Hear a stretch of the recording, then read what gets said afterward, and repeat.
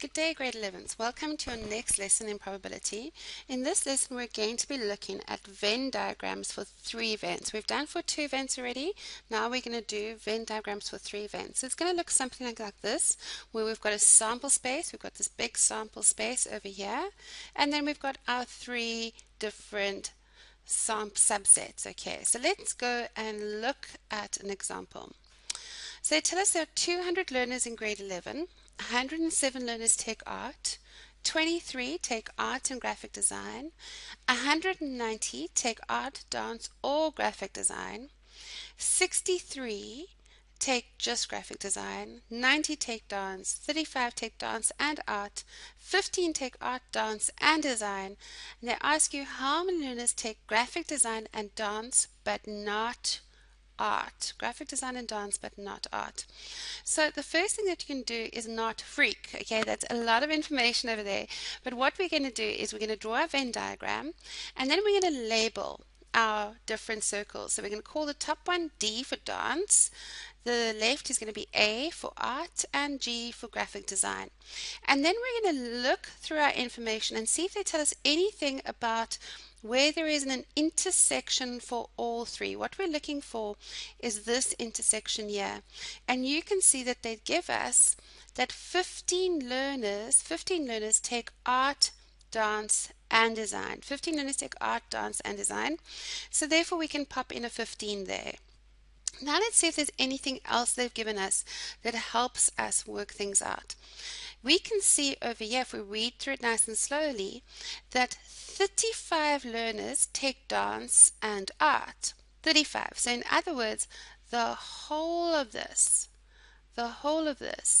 should be what? Should be 35, but this is 15. Therefore, how much is this little bit going to be? The which just dance and art is going to be 20. Right. Now let's see what other information we got. We also have that 23 learners take art and graphic design. Therefore, we know art and graphic design. Therefore, we know that this bit here should be what? Should all add up to 23. But if this is 15, then 23 minus 15 is equal to 8.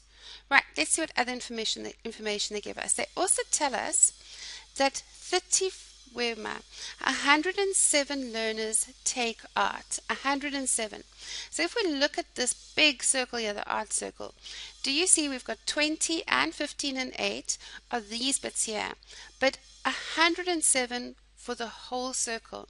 So if we take 107 and we subtract the 20 and the 15 and the 8, we have what's left over of the kids that just do art, and that would be 64. So 64 kids just do art. Okay, now let's go and look at some other information. It says 190 take art or design or graphic design. Okay, we'll worry about that later. 63 learners take graphic design, but we've still got this little gap here, so we can't work that out. 90 learners take dance. So again, we've still got that gap there, so we can't work that out. And we've used the other information, the highlighted, the different colored information. So what about if we let something be X? So we're going to let this dude here be X. We're going to let the dance intersected with the graphic design be X, because this is our problem. We don't know what that is. So that there is X. So that means now we can go back and see what information we have, and we are told that 90 learners take dance. So this whole circle here, this top circle, has to equal to 90. So therefore we can say 90 minus 20 minus 15 minus X, and we end up with 55 minus X. So 55 minus X are the kids that just do dance. And now we can use information about the graphic design, and we can say, oh look, 63 kids take graphic design. That means this whole right circle should add up to 63.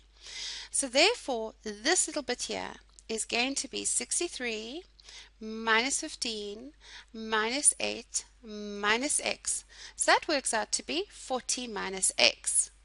Now, let's go check if we've used up all our information. Do you see we've still got 2 more bits of information?